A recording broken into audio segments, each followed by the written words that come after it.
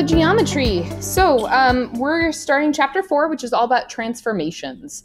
A transformation is an operation that maps an original figure, which we call the pre-image, all right, the pre-image, onto a new figure called the image.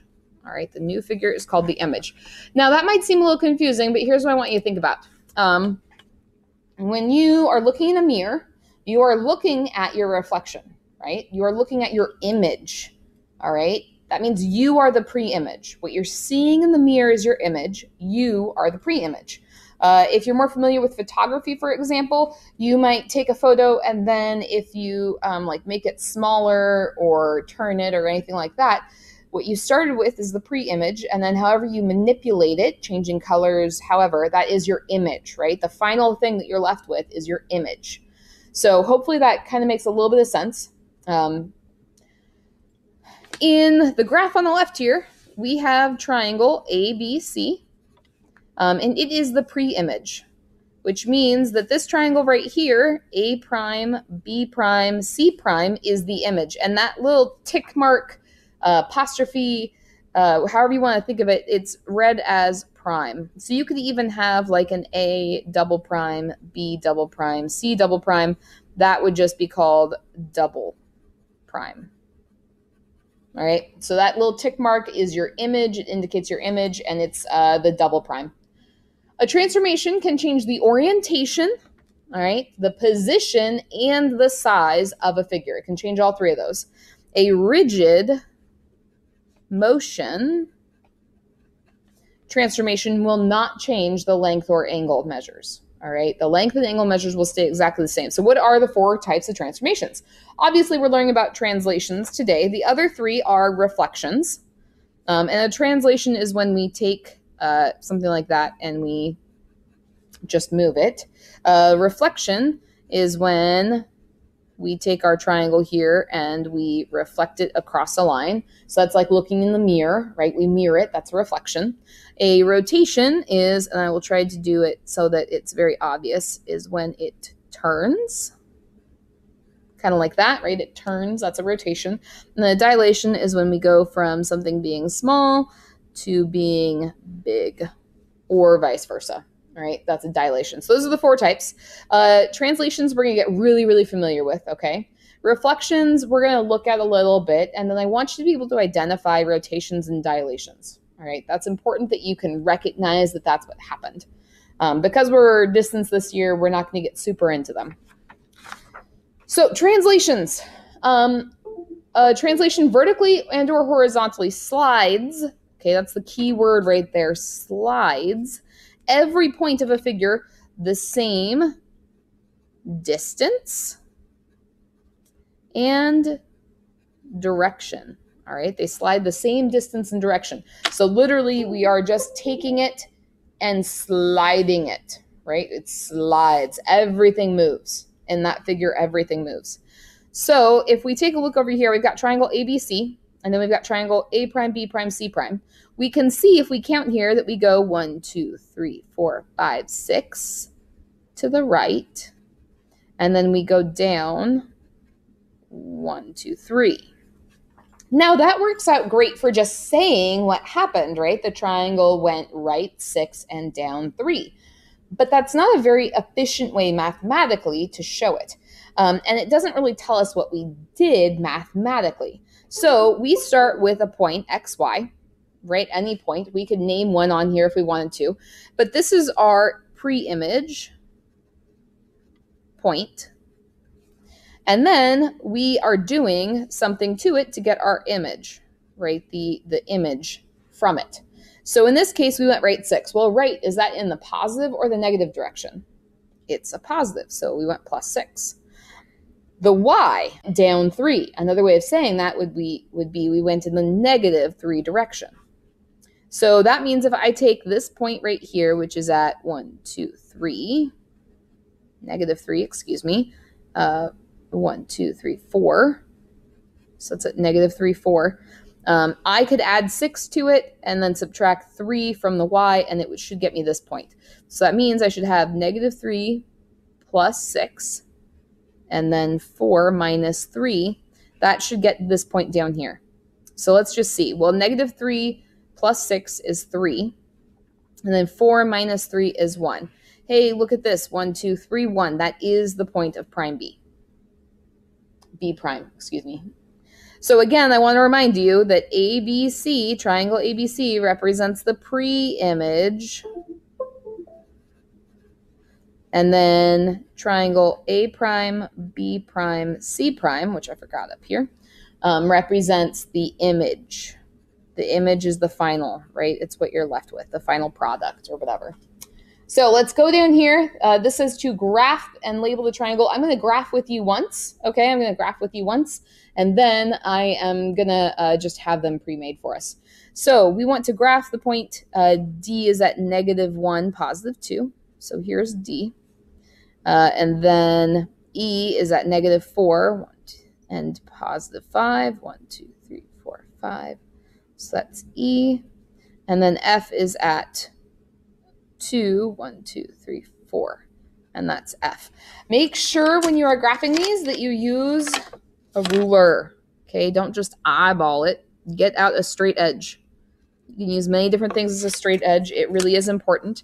Makes it look nice, A. B, it makes it easier to see where your points are instead of having to be like, oh, I think it's that point.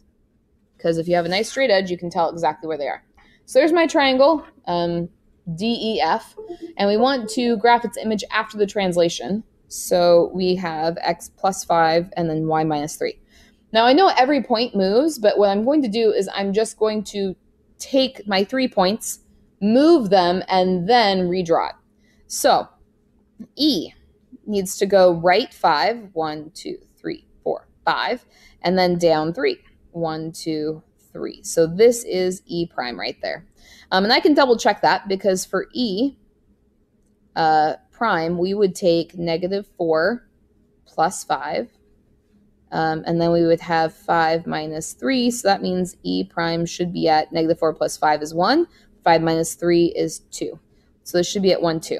And it is. So that's great. Let's do it for D now. D goes right 1, 2, 3, 4, 5, and then down 3, 1, 2, 3. So here's D prime. So D prime should be at negative 1 plus 5, and then 2 minus 3. So it should be at 4, negative 1 for D prime. Hey, look at that. 4, negative 1. So that works out great too. The last one, let's just try it with F by plugging in our X and Y here, and then let's see what comes out, right? And we'll see if we can figure out what F prime should be at. So it should be 2 plus 5, and then 4 minus 3. So F prime, 2 plus 5 is 7, 4 minus 3 is 1. So if I go right 5, 1, 2, 3, 4, 5, and then down 3, 1, 2, 3, sure enough, we get F prime is at 7, 1. If it helps your brain, you are welcome to use different colors. So I'm going to switch in just a second because sometimes it's nice to have the pre-image in one color and the image in another. So our pre-images will be in gray, and then I will try to use, so many pages, so little time, a pink for our image. Again, make sure you are using a ruler. I'm just trying to highlight it so you can see that that is the image. Now, it's really, really important to that this little section right here, DE, that segment, is congruent to D prime, E prime. All right, it's congruent. You can count that if you want to. We can find the distance between those 2 points. But I want you to know when we talked up here about how the distance and direction, right? We travel everything the same distance and direction. That means this length and the angles are all the same. So highlight that, circle that, do something. That means segment EF is going to be the same as segment E prime, F prime. And DF is the same as D prime, F prime. That means angle D right here, this angle is going to have the same measure as this angle, so as angle D prime. And angle E will have the same as angle E prime, which means angle F will have the same angle measure as angle F prime. All right, all of those are the same. All of those are the same. So, oh, and I put those in, but up here. So D prime we said was at 4, -1. E prime we said was at 1, 2. And then F prime we said was at 7, 1. And again, it's really important to show your work. All right, we did that right here. So show your work. All right, let's take a look at some more examples as they are upside down. There we go. So our first one up here, it says graph and label with the vertices, quadrilateral, rhombus, JKLM, and its image after the translation. So we are doing the translation x plus 2, y minus 2. So that means that I am going 2 to the right and then down 2. So this is J prime. Another way of saying that would be that we are taking -4, we are adding 2, and we are taking 6, and we are subtracting 2. So that means we should have -4 plus 2 is -2. 6 minus 2 is 4. Hey, look at that, -2, 4. That is J prime. Let's do K next. All right, K is at 0 and 8. We are doing 0 plus 2 and 8 minus 2. Well, 0 plus 2 is 2, 8 minus 2 is 6. So K prime should be at 2 and 6. So K prime. So we should have gone 2 to the right and down 2, which we did. That is K prime. Don't forget your prime. All right, same thing with M. So M prime is here at -3, +1. -3, +1, my bad.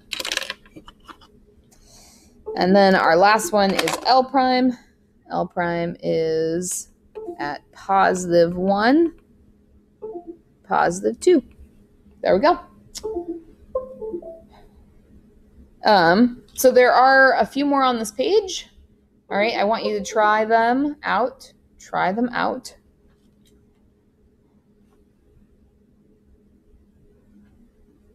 And now I'm going to slide so we can try 4 and 5. All right, try 4 and 5.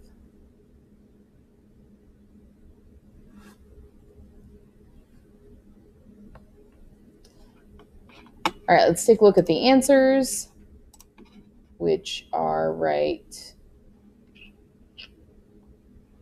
here.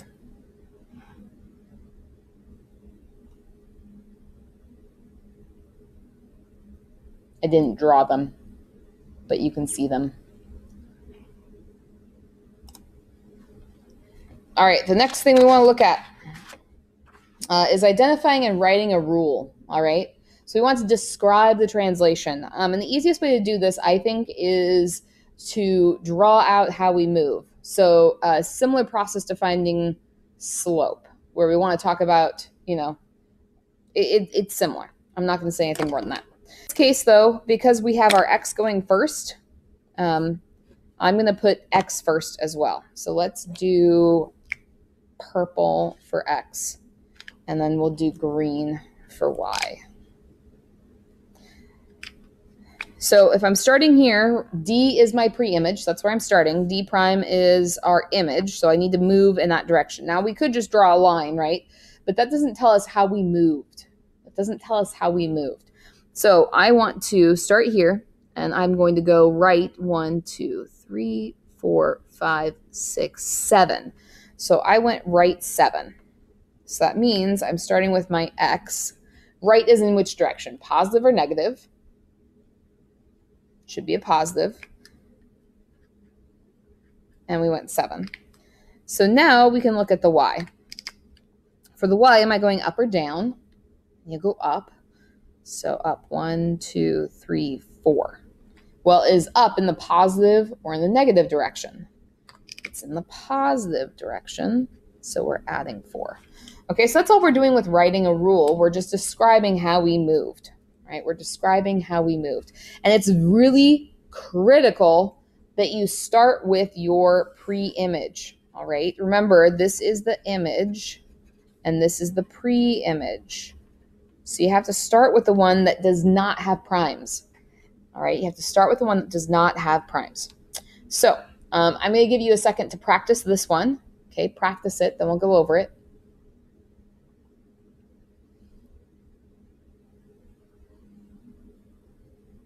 All right, so for this one,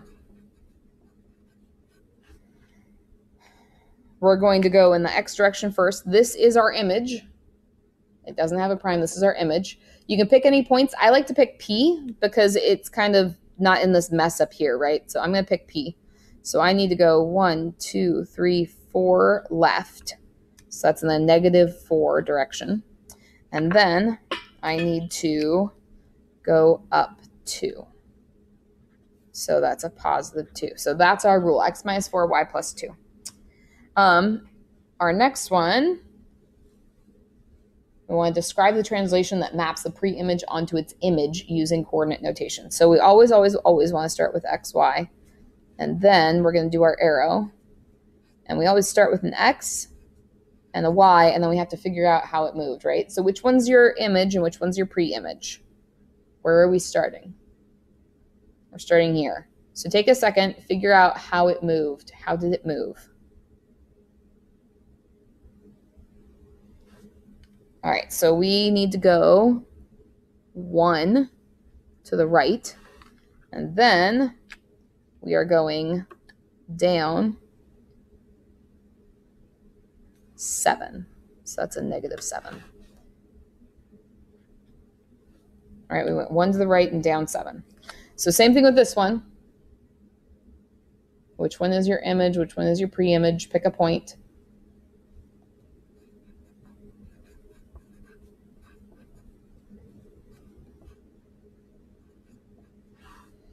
All right, I'm going to pick W. This is our pre-image, so I need to go 1, 2, 3, 4. So that's a -4. And then I am going 1, 2, 3 down, so that's a -3. So that is our rule. If you are interested, the extra practice problems, also upside down, on the back page. All right, so these are extra practice problems for doing a translation, and then this one is extra practice problems for the coordinate notation, so describing the translation. Email me if you have questions.